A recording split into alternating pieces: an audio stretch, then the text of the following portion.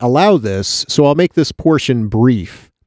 Some of the tools you might want to add to your arsenal include a Dropbox, such as the Pwn plug as shown here. These are easily plugged right into the network. They're fully programmable and customizable and expensive and are really small. They come with lots of built-in tools in a small form factor, so it's a really nice device. Pony Express and other companies also have penetration testing smartphones. And again, you could see super expensive, but these are really nice tools to use as well, and they fit right in your pocket, and you can test the network wirelessly.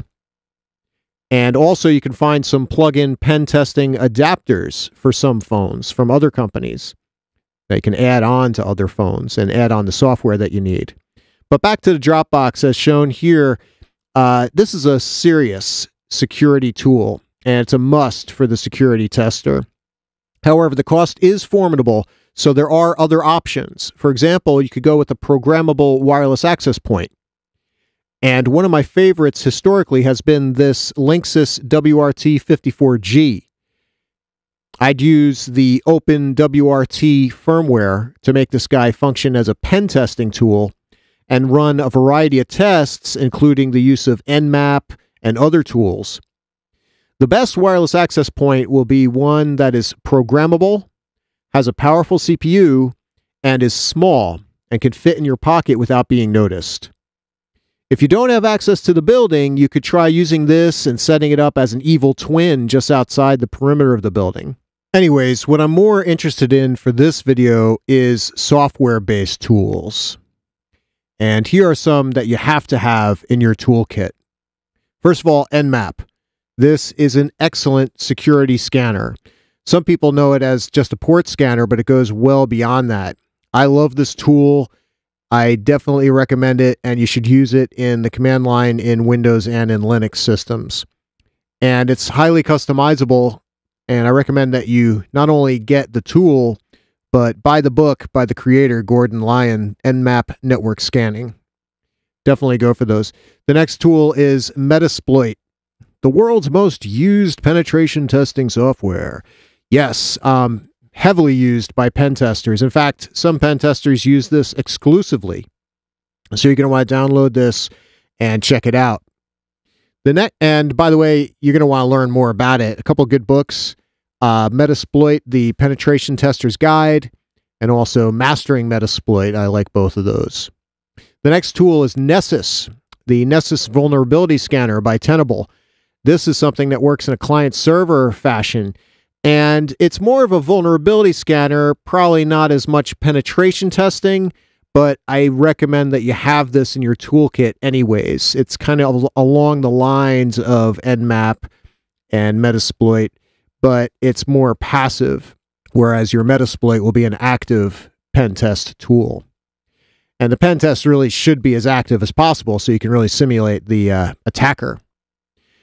Now, another tool, moving into different types of tools here, we have Wireshark. And Wireshark is a packet analyzer. You might also hear it referred to as a network sniffer or packet sniffer. This protocol analyzer or packet analyzer is an excellent tool to use to see exactly what data is flowing through the network. And I've uncovered all kinds of stuff with Wireshark. I've seen all kinds of things running on servers because you could drill down into the packets.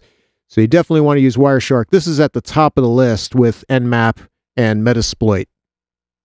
And Microsoft has the Network Monitor, which is kind of the same type of thing. And there's a server-based version of that. And the newer version of that is Microsoft Message Analyzer. So you may be interested in those as well. But definitely download Wireshark. You're going to want to use that. And that used to be known as Ethereal, by the way. Then we have Kismet, which is for scanning wireless 802.11 networks. Download that program.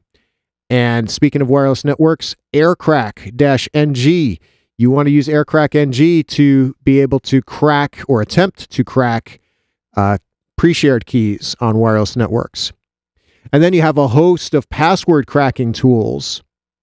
For example, John the Ripper, and also Cain and Abel, and you're going to want to download rainbow tables.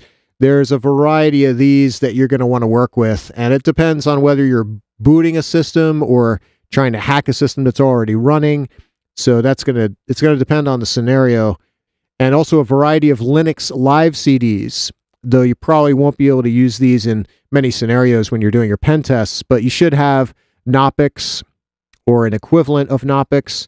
You should have Hiren's boot CD, and I would definitely recommend getting the Network Security Toolkit. So a variety of Linux live CDs in addition to all these tools. And this is not a finite list, and newer and better tools are always being developed, but it's a good list of tools to get you started. Some pen testers out there use Nmap and Metasploit only, and with no configuration. But I feel this is weak. It's a disservice to your customers. You need to really know the program, be able to customize it, and even program it. Speaking of which, you should be competent in a variety of programming tools. Now, it's tough to define exactly what coding languages you should get into, and that's due to the broad nature of systems that can be attacked and defended. But if I was to lean in one direction for the pen tester, I would lean towards scripting languages. For example, Ruby, a programmer's best friend. This is an excellent tool to use. As it says here, it's a dynamic open source programming languages based on simplicity. And because of that, you'll find a lot of people use it and a lot of programs work with it. For example, Metasploit. You can construct modules with Ruby to work with Metasploit. And that's one of the things I like about the Mastering Metasploit book. It actually gets into that a little bit. So Ruby is one example, and the Ruby derivatives like Ruby on Rails and that sort of thing. Another one is PHP. I work with PHP a good deal also, and I would definitely place that one towards the top due to the fact that web servers are a huge target, and many, many websites are built in PHP.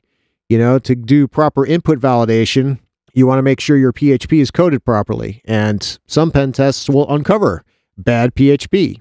And plus, you have all this other stuff that's developed in PHP that could take control of a server, for example, web shells and stuff like that. So you really want to get into PHP as a security person. So Ruby and PHP are two that I would focus on a lot, but also you should know the basics of Python, Perl, and JavaScript, and perhaps even ASP. A working knowledge of a scripting language is necessary to build those scripts. You'll have to decide which language is best for you, but once you do, I would then practice scripting until it becomes second nature. Some pen testers get away with just using third-party tools all the time and never customizing them and never scripting within them, but it can be very limiting. I would say that you should want to be able to automate processes, and the best way is to use those third-party tools along with some scripting modules that are either available or that you build yourself. But you also must keep in mind that hackers will use a variety of high-level languages as well, such as C, C++, C#, Java, VB, and so on. And they use these when they develop their attacks. To be able to break down an attack, you would need to know these languages. And perhaps it goes a bit beyond penetration testing, and it's more security in general. But you never know. You never know what might happen. I would at least know the basics of these high-level languages. And on a side note, know your command line like the back of your hand, whether it's the terminal in Linux-based systems or the command prompt in Windows. Know them all. And get busy with the Windows PowerShell as well. You want to know all these command lines. You really want to be able to work with them. And, you know, when you're dealing with programs like Nmap, you're going to be controlling them from the command line as well. So another reason to really be able to be fluent in the command line. Now, to prove your knowledge of penetration testing and security testing in general, you might opt for some certifications or even a degree in information security. Consider certs such as the Security Plus by CompTIA to start. That gives you a good groundwork, good foundation for security in general. Then perhaps the CEH, the Certified Ethical Hacker by the EC Council. This is more of an elite certification, and there's more of an in-depth application and testing process for this. And then possibly specialized certs from, say, Cisco, like the Cisco Cybersecurity Specialist, also known as SCYBER. Or perhaps certifications from vendors such as Check Point and other high-level manufacturers of firewall equipment. So in closing, make sure you know how to use and customize tools such as Nmap. I love that tool. It has worked wonders for me, and I really like all these tools that we've talked about so far. Properly used, tools such as these will uncover the weaknesses to an organization's security infrastructure, allowing you to provide that organization with a valuable service. So that's it for this video. Check out my website, www.davidlproust.com, and talk to me.